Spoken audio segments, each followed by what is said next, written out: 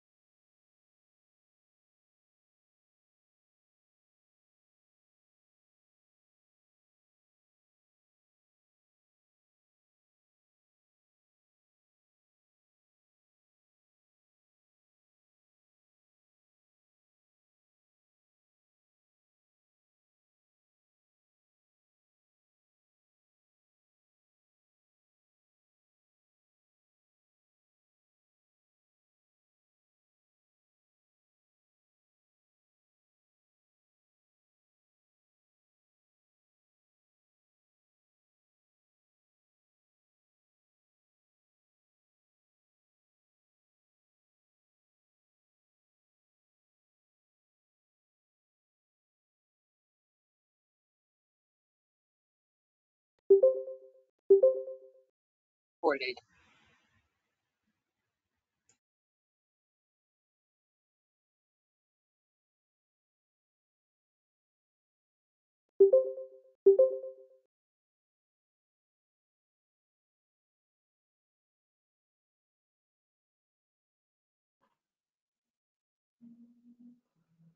All right, I think we're going to give it another minute or so, and then we'll get started, for those of you that just joined.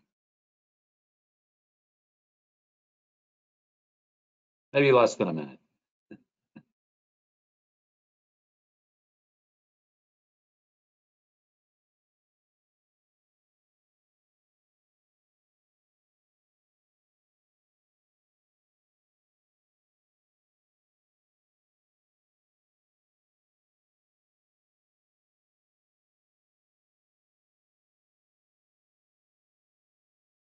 Okay, well, let's go ahead and get started. I will probably have a few more folks join in, but thanks everybody for joining this. For those of you who don't know me, I'm Walter Alcorn, the Hunter Mill District Supervisor.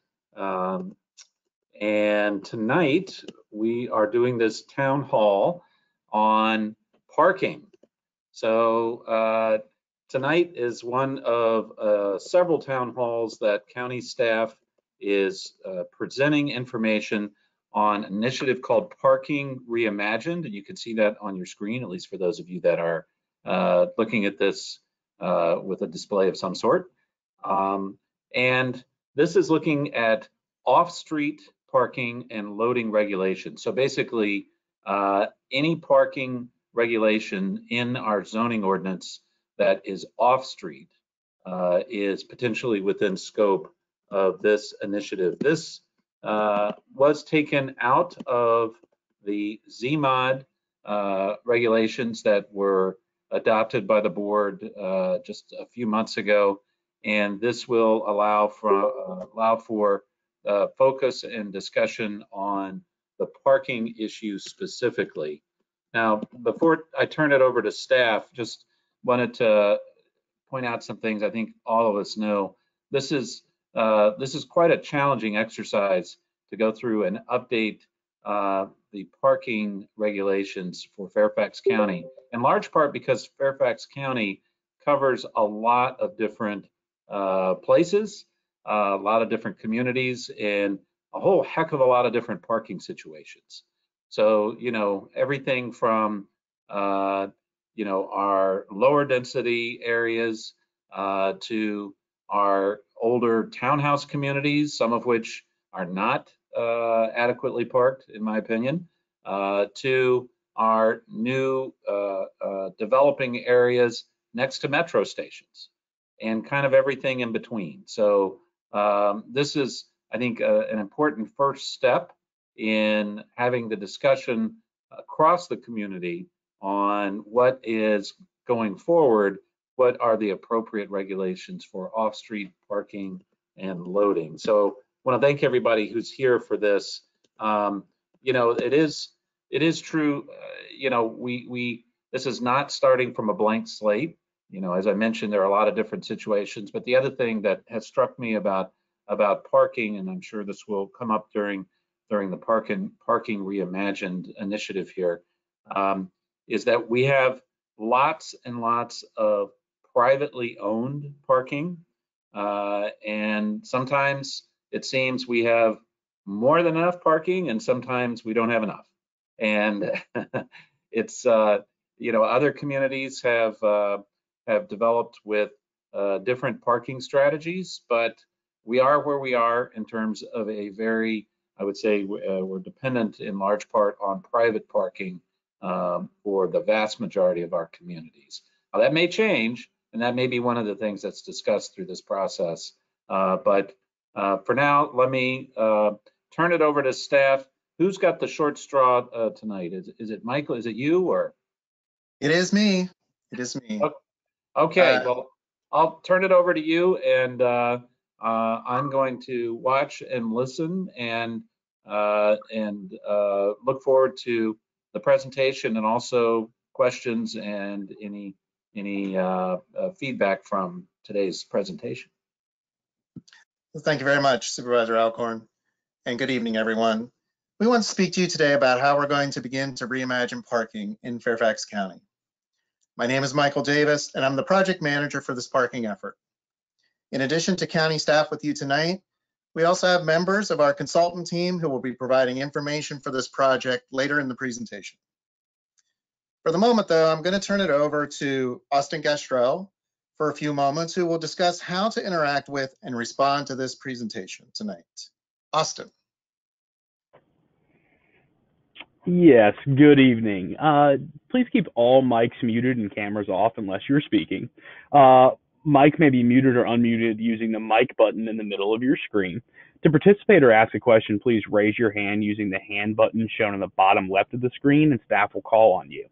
If you do not see the raise hand button, please use the meeting chat function to alert staff that you have a question and someone will call on you. If you do not wish to speak but have a question, please leave your question in the chat box and staff will respond accordingly. If you're joining tonight via phone, I don't believe anyone is, but if anyone is tonight, please make staff aware that you have a question and we will address it. Please note this meeting is being recorded and will be posted on the Parking Reimagined webpage. And lastly, a link to a 10-question exit survey regarding tonight's town hall will be shared at the end of the meeting. Participation in this survey is greatly appreciated and will help staff to better serve the community as a whole. Thanks very much, Austin. Most people own one or more vehicles and take for granted that they will be able to park these vehicles in their travels. Most of the time, people don't generally think about parking unless they can't find a convenient spot or there's an unexpected number of vehicles parked near their home. Yet parking is everywhere around us. Most every land use in the county requires some parking. When people drive and park, they're focused on finding a convenient space. They don't often notice the gray empty edges that rarely have vehicles parked. A key purpose of this project is to have people think about parking a little differently, to begin to think of it as a resource. And when you do that, you begin to consider the importance of that resource relative to other important elements we all care about, such as the environment, affordability, and land design. When parking has a community value, then you can think about how that value should be weighed against other initiatives. Parking is a land use, just like residences, office buildings, and shopping centers. This project intends to imagine how best to utilize that land resource.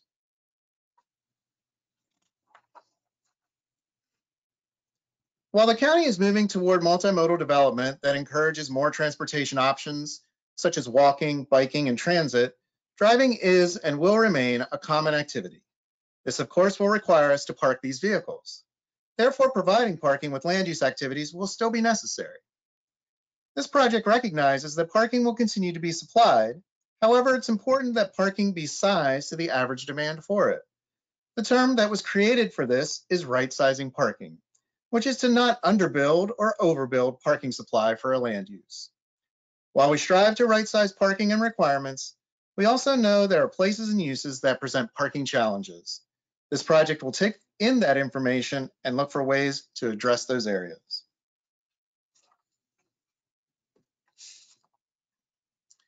Here I'll provide background information on some elements of parking that hopefully gives some insight on the operation of and influences on parking and the role these play in considering changes to the requirements.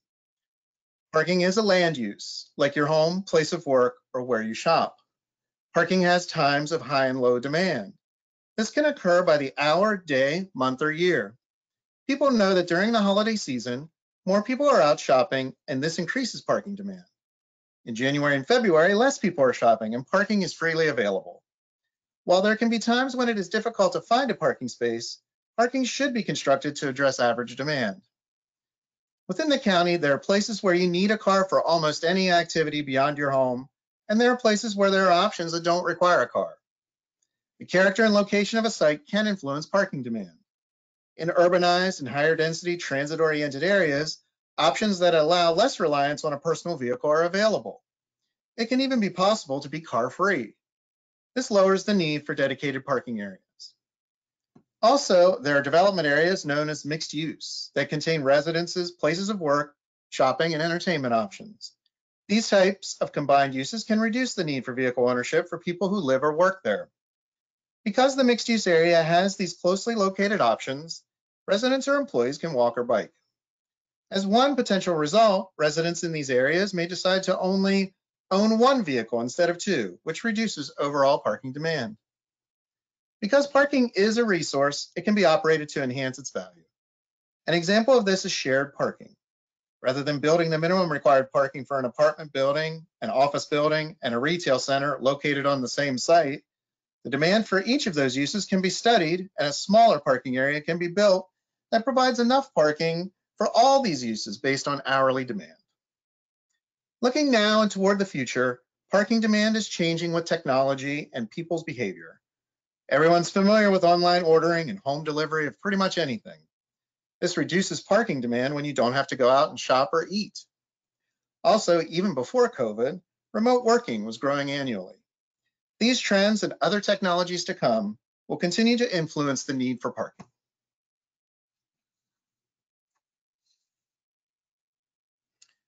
Parking areas should be considered a resource to the entire community. Its land area made a choice to use as parking. It could have been used for something else. When we consider the development of land, there are many elements that can be considered, such as the environment, site design, and affordability. These are balanced with the need to provide parking, and sometimes the parking supply itself creates a need to address its impact, such as stormwater runoff. Many times the parking requirements for a site control how a site can be used. Questions we are asking with this project are the extent of parking's role in land use. How much parking do we really need? What are the trade-offs for less or more parking on a site? Where can we balance parking supply with other site use possibilities that will provide a community benefit?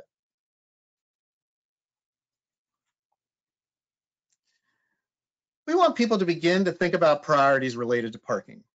Should a large amount of convenient parking be the ideal? Or can we think about balancing car parking against other desirable features, like a quality urban streetscape that's inviting to safely walk and bike, or more open green space to enjoy cooling shade, or maybe provide something that's more interesting than this gray area?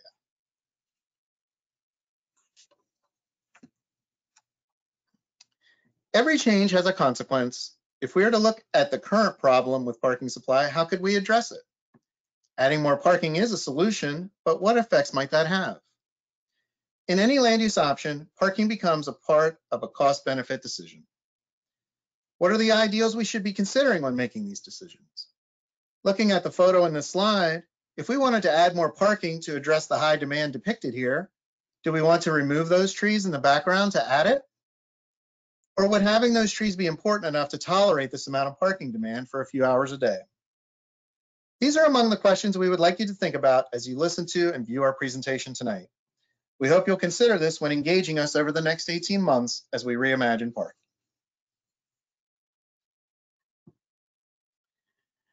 Community engagement is a critical element of this project.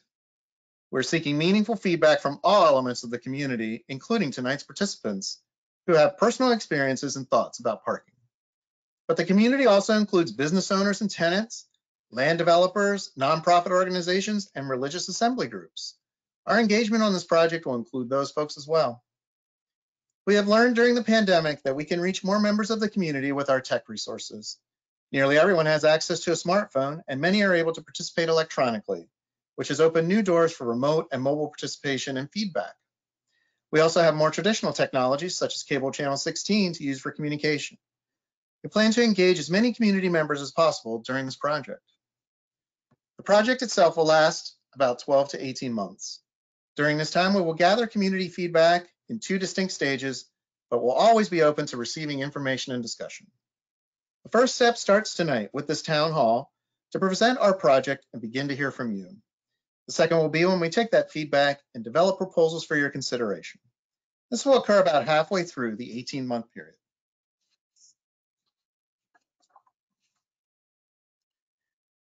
This project will focus on off-street parking and loading. We have 3 basic goals for this project: adding best practices and promising new ideas to operate parking now and in the future, increasing clarity and flexibility in the administrative language of the ordinance, which includes looking more at the context of a site or area to determine its parking needs, and streamlining parking review and approval, which includes increasing predictability of review processes and times, as well as the results of those reviews. I'll now introduce Ian Banks, who is with our consulting team of Nelson Nygaard. He will provide some additional background on their important role in this project and the activities they'll be working on to support it. Ian? Thanks, Mike. My name is Ian Banks. I'm a principal here at Nelson Nygaard in our Washington, D.C. office. We're a national transportation planning firm with about 150 staff, and we're all working on creating sustainable, equitable, efficient transportation around the country, as well as within the region of Washington, D.C. I've been in the field for approximately 20 years, and before coming to Nelson Nygaard, I was with the City of Annapolis heading up their parking division. And so I have some insight, what Michael and his team certainly see on a day-to-day basis, but obviously how new development happens from the planning aspects and site decision aspects as well.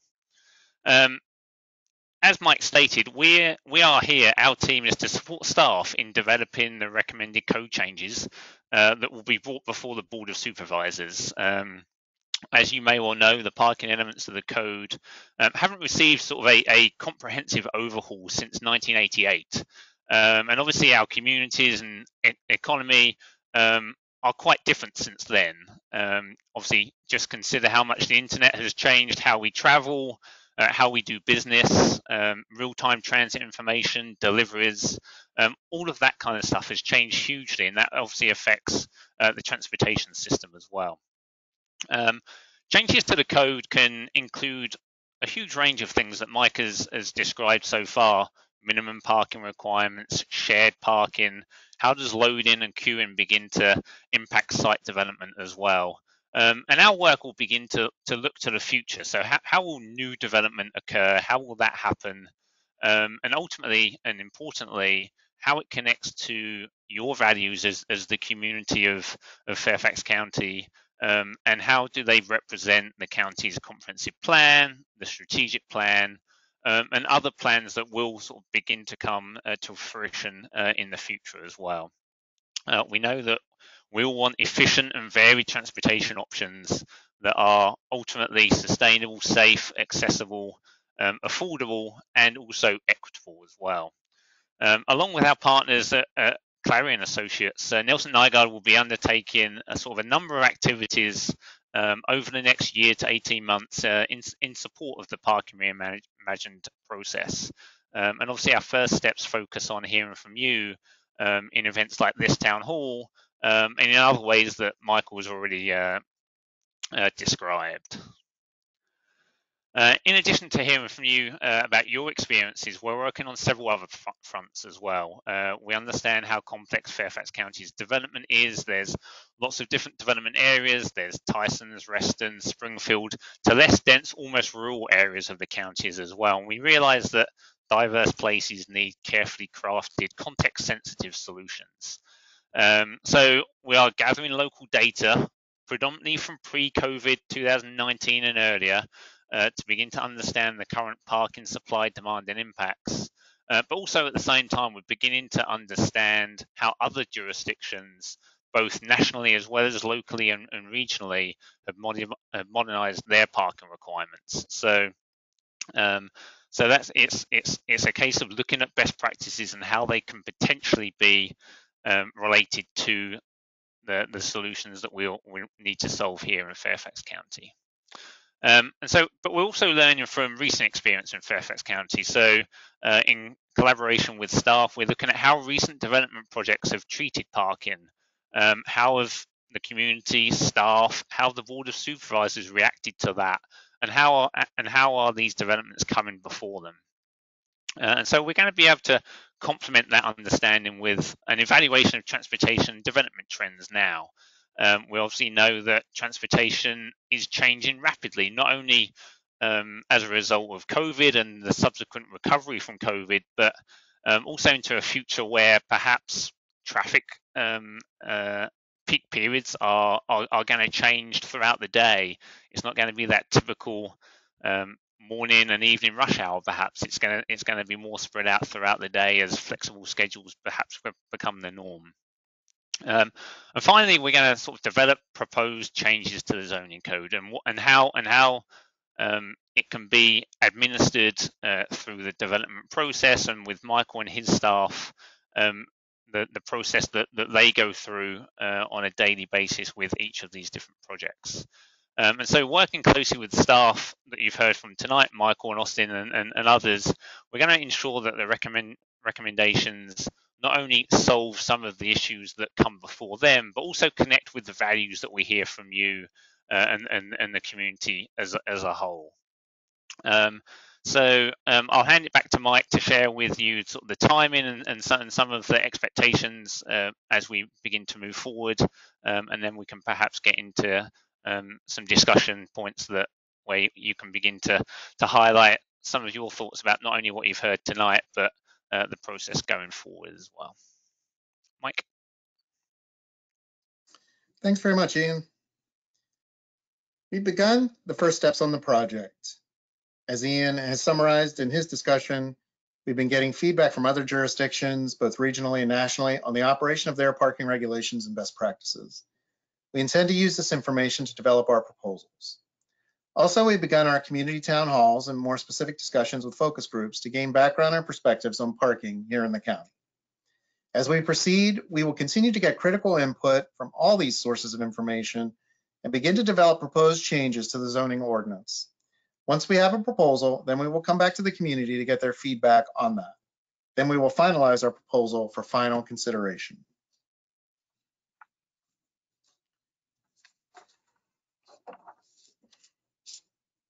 We have a project website that will be continually updated with information and opportunities to participate in the Parking Reimagined project.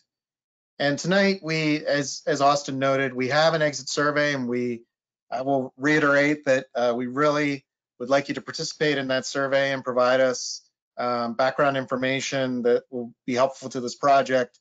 And as part of our electronic engagement, I would also like to mention that as we move through the project, we will hopefully have additional surveys available that will become more in depth as to seeking feedback on specific topics and information that are involved with the parking project. So I hope that you will continue to come back to the website to engage with us on the information that's there.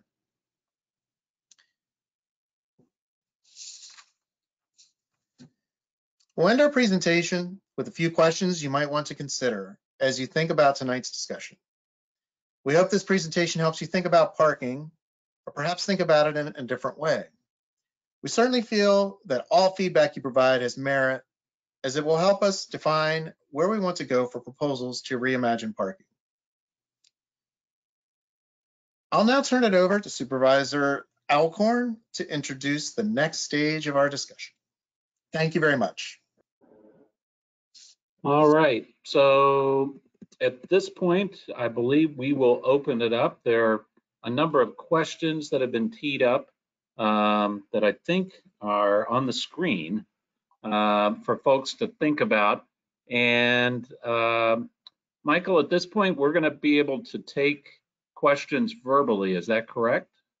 If people raise their hand, are we doing that? Yes, yes, we can. And Austin will also be moderating that. All right, Austin, we're going to be depending upon you to run the controls here. And hopefully folks know how to raise their hand electronically. Austin, do you want to just go ahead and refresh us on that? Yeah, sure. No problem at all there. So in the bottom left hand of your screen, you should see a react button. There's going to be a hand symbol there. If you click on that button, it's going to have an option to raise your hand, and it's going to show on the screen that you have your hand raised, and one of the staff members will call upon you. Now, if you don't have that, it's a weird GoToMeeting thing. Sometimes you don't have it. In the chat box, so in the top right, up next to that kind of gear and the people, sign in the top right, there's that chat bubble. You can click on that, and you can just type into the chat that you have a question, and we'll address the question, call upon you to speak. Or if you prefer not to speak, you can just ask a question in the chat box, and we'll address it then. All right, Austin, thank you very much. And again, the questions are on the screen. Also, it looks like, Austin, you put them up there. Questions like, how does parking work for you in each of these places? What is more important to you in these places, parking or the quality of the experience? Do you want to travel to and around places by walking, biking, taking transit, or maybe all of them? What would be an acceptable substitute for a large supply of parking, and how do you think travel options and preferences will change in the next 20 years? Okay, does anybody have their hand up yet? Yeah, it looks like Burton had said that he have a question. All right, Burton, welcome. Hi, Supervisor Alcorn, and nice to see Gary too. Hey, Gary. Hello, yeah, Burton. How you doing, Burton? Thanks. I just wanted to say I'm glad that this effort is being undertaken, and I agree with the approach, the values-based approach. I think that the regulations are due for an update, and the consultant seems very well qualified, even though he sounds British. I guess we can trust him, though. So just some comments from me, and I'm looking at, I jotted down some notes, and I'm also looking at these questions, but one thing I thought of as the presentation was happening is that part of why we need parking is because of all the parking. I live in a place near the Reston Town Center. It's walking distance to the town center, but to walk to the town center, I have to walk by a bunch of mostly empty parking lots. And I would rather there be helpful destinations, worthwhile destinations that are closer to me, that, where I don't have to walk by all those parking lots. It's not very nice to walk by parking lots. I'd rather walk by attractive buildings. I'd rather walk by trees. And I think I'm normal in my preferences on that. And so because there's all these parking lots that you have to walk through from my neighborhood to get to the library or to get to the town center, a lot of people are kind of persuaded, I think, to drive because they know that there's going to be plenty of parking when they get there. It saves them the irritation of walking by the parking lots. And, there's really no reason not to drive. They already have a car because they need a car for the other destinations that they go to. So that's my experience on that. Just basically what I think of as the current oversupply of parking is causing more driving and kind of perpetuating the need for more parking with the parking that is already there. As far as where I work in an office complex that,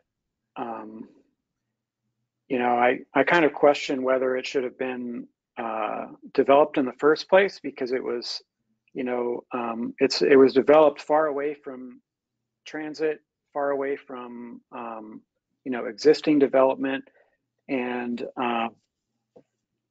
the normal thing to do to get there is drive. I mean, everyone drives, and you know, there's not enough parking because everyone expects to drive, and just it seems like a shame. Um, I bought a COVID car. I'm one of the people who bought a car during COVID. I hadn't had a car for my own personal car for about 10 years before that. But I wanted to get out to the Shenandoah National Park, and I normally bike for my transportation, but my backup was Metro or the bus or rideshare, and all of those options were less attractive with COVID. So I had enough money, and I just bought myself a car. And it was kind of an easy decision to buy that car, partly because I knew that I'd be able to park it for free on my neighborhood street. And, you know, that's a cost that my community is paying for. You know, we spent more than $100,000 to get our pavement redone. We're going to have to keep on paving that pavement, you know, every so often. And, you know, this is a private community that I live in, but, you know, I would say at least 40% of the pavement that we have is simply because of parking needs. So, you know, there's a cost to me, but you know, it's already paid for. I'm already paying for that. I'm going to have to pay for that asphalt whether I use it or not. So because it's already paid for, you know, I thought, well, I might as well get a car, and I go for a couple weeks often without driving it, but you know, it's nice to have. It's a luxury. I don't really need it, but because the parking is so easy and free to me on the margin, you know, why not? I think it would be, you know, even though that's my experience as an individual, I think, you know, when you realize that there are people like myself who are making these sorts of decisions, it all adds up to people are really having higher rates of car ownership than maybe they should or they would otherwise if parking policy was really optimized and thought through better. And I think personally, I'd be open to some changes to the way the county does things to make individuals more conscious of the fact that parking does cost money, whether you're paying for it as part of your taxes, whether you're paying for a permit to park on the street, or whether you're paying it at a parking meter, it costs something. And I think that there's a public health benefit to making that cost felt at the point where that parking is consumed. I think I've talked enough for now, and thanks a lot for listening. I appreciate you setting up this meeting, and appreciate the county staff and the consultants' time.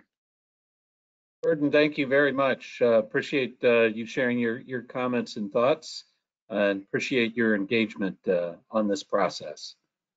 Absolutely. Gary, sorry to cut you off. Gary, it looks like you have your hand up and you're next. Gary, welcome.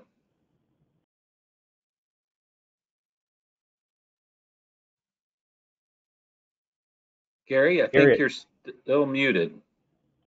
Sorry. Oh, there we go. That's it.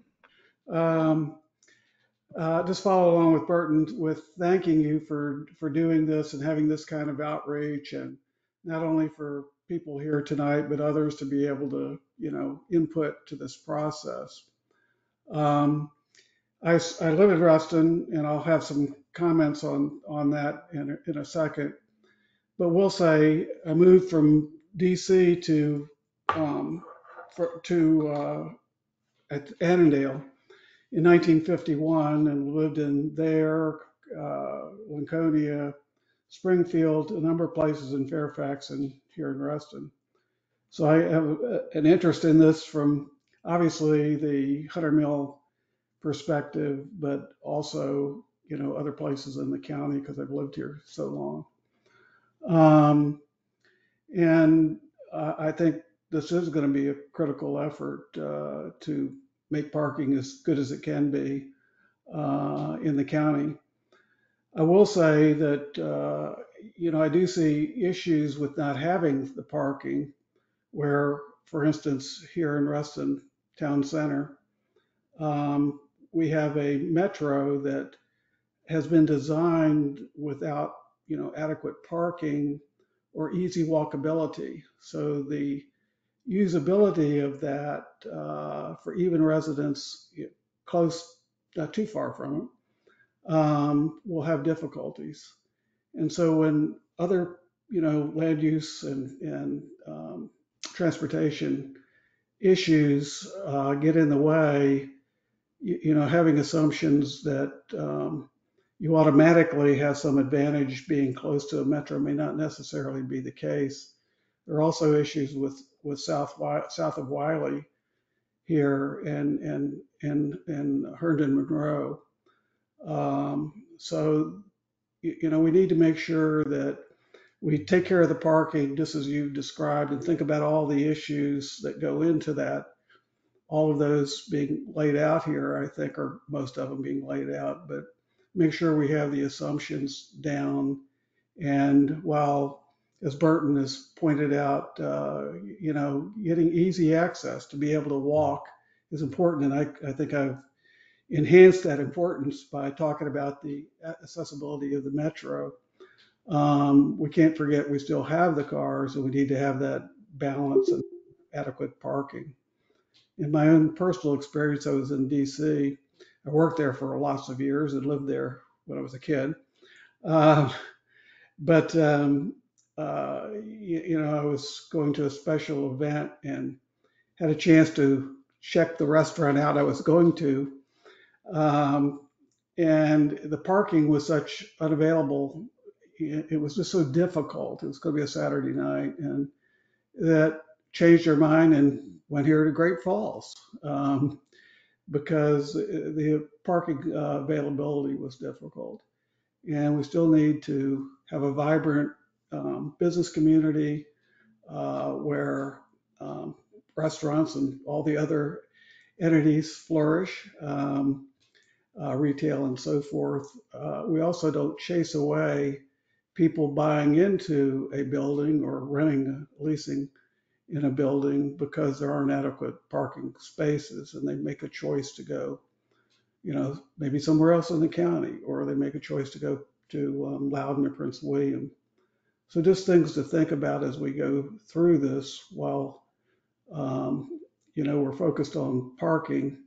We also need to think about the other impacts that Burton talked about and, getting someplace by other means. So thanks for just listening to that. Gary, thank you very much. Appreciate your engagement on this and sharing your thoughts and observations as well, and your experience from around the county. I actually have experienced different places in the county over the decades too, a little bit. So that does provide some insight. Who else do we have, Austin? Any other hands up? There's no hands up right now, but we can open it up for anyone who has a comment or question or anything of the like. All right. Can I go again? Sure, Gary, go ahead. Absolutely. Just maybe we're going to talk to more of the consultants here. I took it to be that the speaker and Clarion are going to be assisting the county staff. It looks like from the presentation there are two other consultants possibly, and just what their roles are going to be. Also, as another issue, how often are there going to be meetings? How are they going to be handled? Those kind of things as you go through this. Are you going to have more communication with citizens as you go through this? That kind of thing. I can go ahead and start to field that question. If others have any further input, they can jump in. But the consultant team that we have is Clarion Associates and Nelson Nygaard. You may have seen two other logos on the slide presentation, and those are the two county staff agencies that are collaborating on the I thought it might project. be, but Yeah, so it's Land Development Services which is the organization that I work for, and then the Department of Planning and Development, which is the organization that Austin works for. And so because the zoning ordinance is primarily administered by the Department of Planning and Development, they have a key role in the project. But critically, the parking regulations are administered by the Director of Land Development Services. And so that's why I'm involved in this project because we'll be making decisions and so forth on parking and changes that at the current time the Director of Land Development Services would be directly involved with. As far as timing is concerned and outreach, we're doing town halls with all the supervisor districts over the next month or so. I think we'll be into January a little bit on that, possibly. But we're also doing a lot of more specific outreach. We intend to have focus groups that we'll be talking to. And so there could be some, there'll definitely be community participation in those focus groups.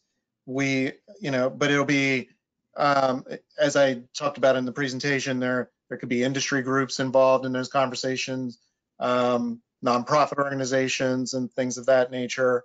So we'll be doing that kind of simultaneously with this town hall outreach. And then there'll be, as part of the rationale for the town halls and for these other outreach efforts is to help us develop recommendations for the project. So as we move through this outreach process, engagement process through the spring of next year, we'll begin to develop some proposals, and then we'll come back to the community. We'll probably have another series of town halls similar to this, where we'll introduce proposals for the parking project and then get feedback on those proposals. So those are the two kind of main elements of engagement that we'll have with the community as a whole. I think also we're talking about having a large community meeting where everyone, it's not supervisor district focus. We're talking about having a community meeting sometime in January or February as well. And then there's always the opportunity to participate through our website, Parking Reimagined website.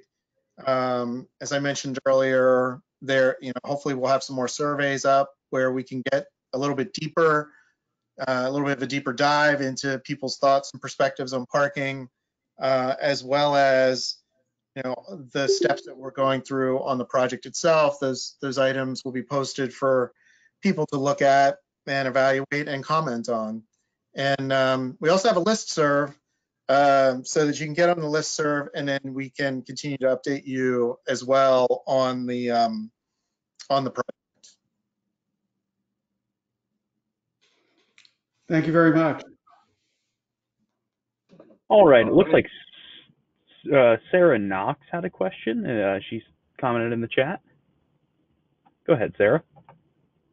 Thanks, Austin. And hello to many of the familiar faces on this call. Really appreciate you all coming out here to engage the community with this endeavor. And I do appreciate that it's not an easy one. You have a very diverse community to address many different parking issues with. So I know this will be a well thought out, but not without challenge. And one thing that I really wanted to discuss and build on was how travel options and preferences have already changed and are continuing to change over the next 20 years. Metro is obviously a big component of how transportation functions in this community and how development is, reacting to that more transit-oriented focus.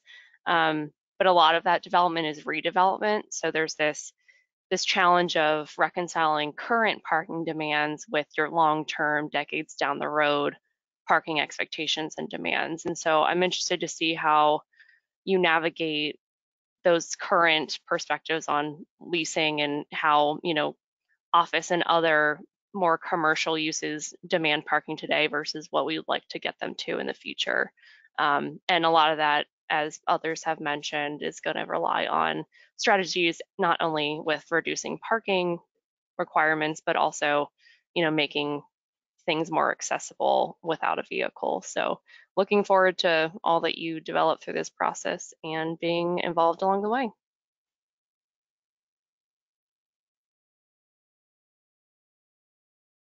All right, Sarah, thank you very much. Appreciate your comments there. Austin, we have anybody else?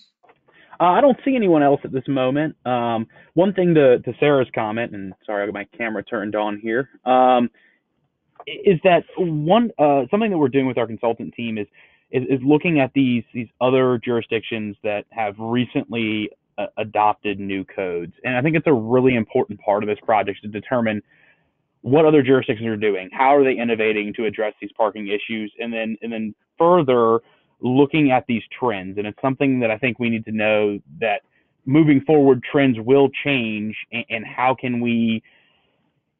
There's no one size fits all fix to it, but how can we kind of adapt our ordinance to be able to be flexible to these future trends without having to do complete overhauls of our ordinance? So innovation and flexibility, I think, are two things that we're looking for in this ordinance, and something that we're looking towards peers locally and nationally to see how other jurisdictions have handled those types of situations. Great. Austin, actually, let me follow up with a question on that, and this may be for Michael either too.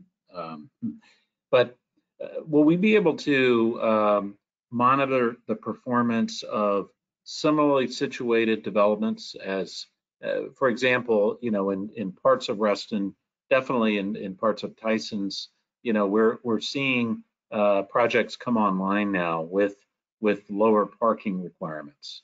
Is there going to be a feedback loop to see, frankly, if the projections are working out short term, or are there problems, that kind of thing? I'm curious if that's going to be part of this initiative as well. Yeah, I'll let Mike take a stab on that, since he deals with the actual nuts and bolts of parking every day, being with LDS and being the parking manager for LDS. Mike, do you want to take a stab at that? Sure, I'll give it a shot. That I would love to have that data. And there are a couple of different ways we could possibly get it. I mean, you had mentioned that we had some recent parking reductions in Reston, and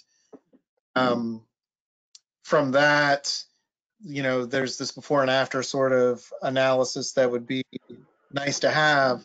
And one of the things that we could consider is, when we're looking at a parking reduction, to see, talk to the applicants and see if they're willing to do follow-up analyses to give us that data. And there's a lot of ways to collect data these days that's not labor intensive. There are a lot of electronic systems, garage, entry and exit, that can help you gather that data. And certainly it could be data that's not sensitive, just basic vehicle counts and that sort of thing. Tyson's Mall has the ability to count available spaces to be able in real time. And I think Reston Town Center does this too, that, they have a real time display that says, okay, well, there are, 300 spaces available in the garage. So that technology is available to do that. The question would also be whether, for what extent of time, what would be your survey periods and that sort of thing. But I do think it's doable, and it's an intriguing idea to try to explore further, I think, with this project and also kind of outside the project. Mike, thank you for that response. I'm just thinking in my own head all the complexities of deciding in what situation is it working or is it not? But on the other hand, I think it'd be an extremely good, helpful exercise to understand. I mean, even if it's even if a project was approved, assuming there would be some on-street parking associated with it, are the is the garage still filling up? I think lots of questions would arise, and I think the more we can know about how things are working, even in the short term, even though I know we expect, particularly for commercial properties, to see a decline over time in auto usage, at least near metro stations. That data short term, I think, could be extremely helpful. Yeah, I mean, the goal of this project is to get to one of the goals, I will say, I don't want to say a specific goal, but one of the goals of the project is to look at parking in terms of right sizing. And I think like that would get us there a little bit more with a fine grain of being able to say, and of course, every site is different. Every site has different uses. Every site has different demand characteristics. But if you could use that information on a more general basis to be able to say, these types of uses generate this amount of parking on average in Fairfax County. In all that level of detailed data would certainly be helpful if we could get. Very good. All right, thank you. Austin, we have other hands or other comments, questions? Yeah, one thing I was to bring up, we do have Burton had just messaged me that he's got a couple comments, but right before Burton, two things that I wanted to say is that one way that, and this just popped in my mind, so working for the Department of Planning and Development, I deal with, looking at rezonings, reading proper conditions, looking at these different types of development. It's an idea. It's something that, we want that data. That's extremely important data to have to figure out how those reductions are panning out, how parking resources are being used. And I think personally something that may be tough, and I'll let Ian speak on this and how we're doing a little bit of our research on those types of metrics and data is how do we collect that data? And it's how do we ask, is it just an ask that we say, hey, can you just give us that data through your development? Or is it something that we do through some sort of a proffer or a development condition where we almost require a readout after so long on those types of things? And it's something to think about, and then it kind of gets again towards some of that innovation of not only parking as a whole, but how we collect that data within the county. But I wanted to pass it real quick to Ian to kind of talk about some of the ways we're looking into different types of research and how we're doing some of that data collection nationally and locally. Yeah, so I mean, obviously we work with a number of different jurisdictions as well as private developers around the country, as well as locally and regionally as well. So there's certainly going to be a host of data that we can begin to draw on. But I think specifically as we look at Fairfax and its particular solutions, we will be trying to pinpoint some particular uses that we will actually go out into the field and try and collect some real-time data as well. So for example, we did that a few years ago before COVID when we helped the county take a look at the parking requirements for the regional shopping malls, and so we did go out there and collect that data and come up with real life instances where we can actually make decisions based upon that real life data. But so that aspect will certainly be going on, and I mean, I think at this point we'll certainly wait until after the holidays, and so I mean, typically we don't collect data during the holidays because they do tend to get a little bit skewed. So as we get into the new year, we'll begin to start thinking about what land uses do we have data for, what do we think would be useful to get some real-time data. But then we'll also be reaching out to some other local jurisdictions as well as developments that have been perhaps approved relatively recently within both the county and built, but also within the region too. I mean, we've spoken with a number of peer jurisdictions already, and we also do a lot of work with Arlington County, and we know from their site planning process that every multi-use and residential development that gets built and approved at various timeframes after the full build out and occupancy, they have to undertake a transportation monitoring program. So so that's something that Fairfax could consider within their site planning process. But what Arlington County do with their data is that it's a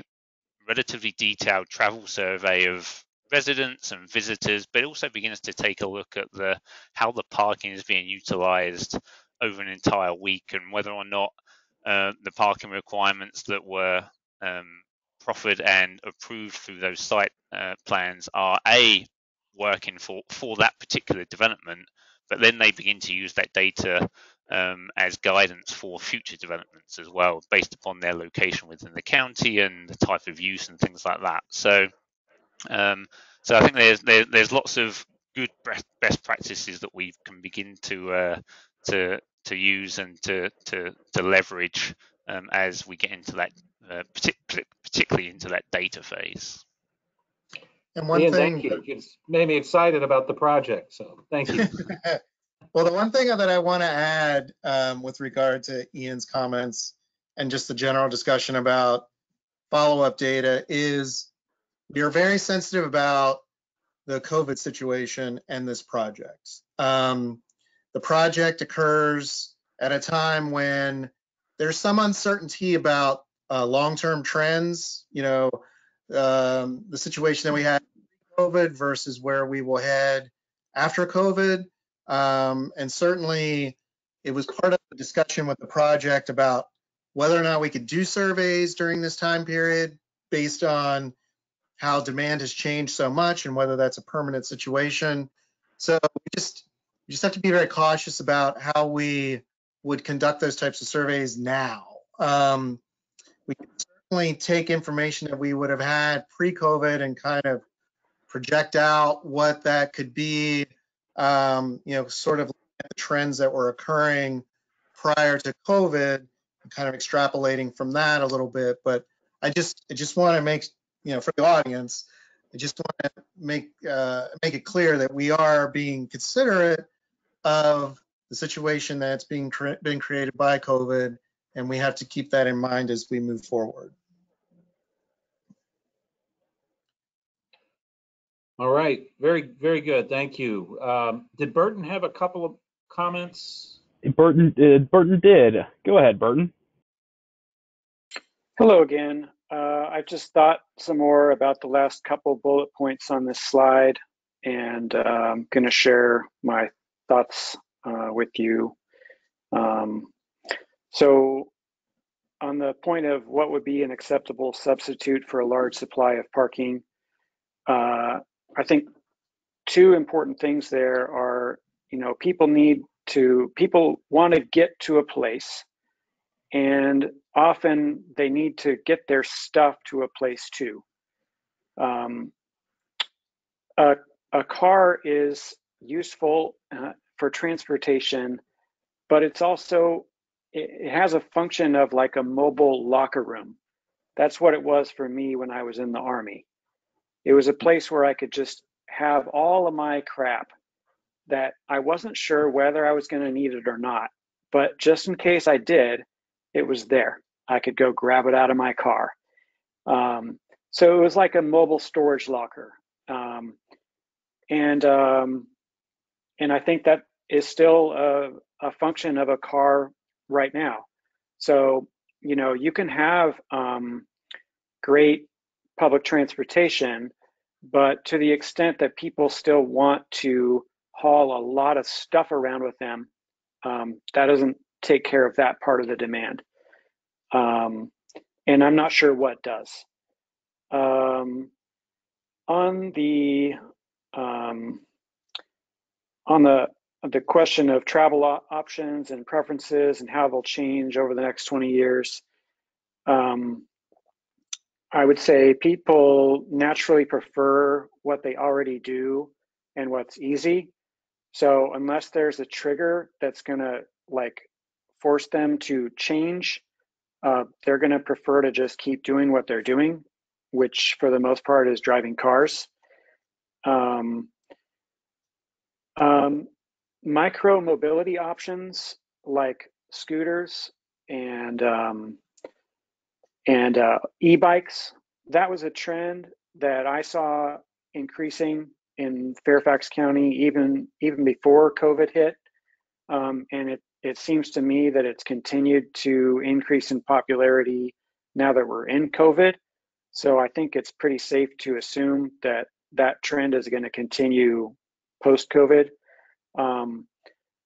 Micromobility options like that are that include like battery technologies where the power that's in the battery is in a smaller and smaller scale.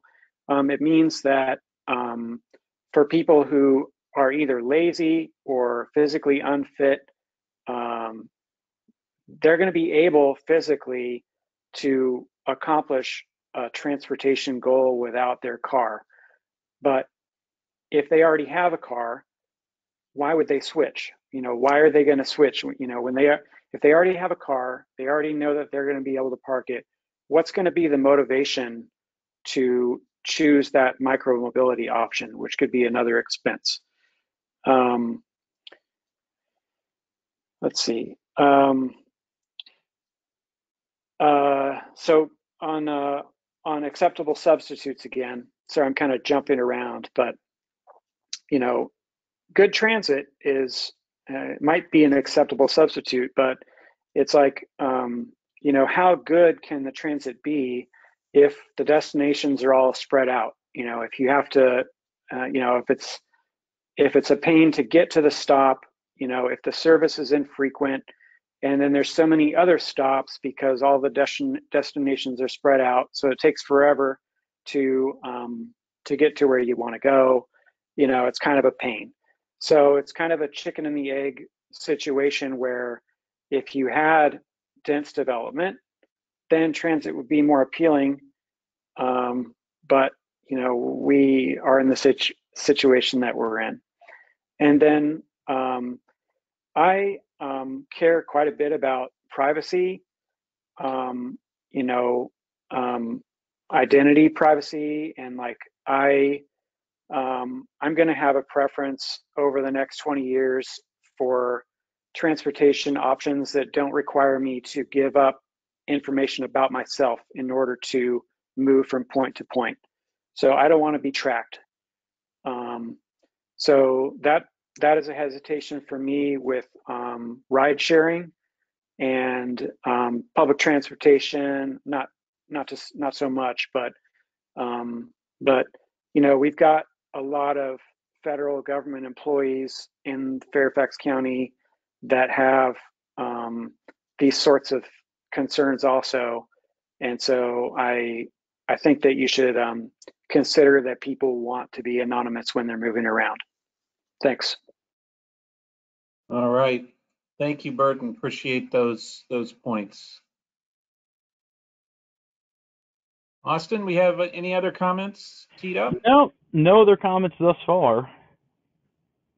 Okay. Anyone have any comments or questions they want to raise?